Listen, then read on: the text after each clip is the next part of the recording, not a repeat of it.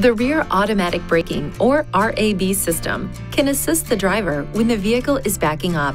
RAB operates when the shift lever is in the reverse position and the vehicle speed is less than approximately 9 miles per hour. If a risk of a collision with an obstacle is detected when your vehicle is backing up, the RAB system warning indicator will flash in the vehicle information display. A red frame will appear in the center display, if so equipped, and the system will chime 3 times. The system will then automatically apply the brakes.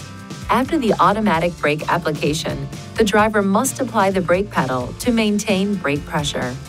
To enable or disable the system, use these controls to select settings: driver assistance, emergency brake, then rear to toggle the RAB system on or off.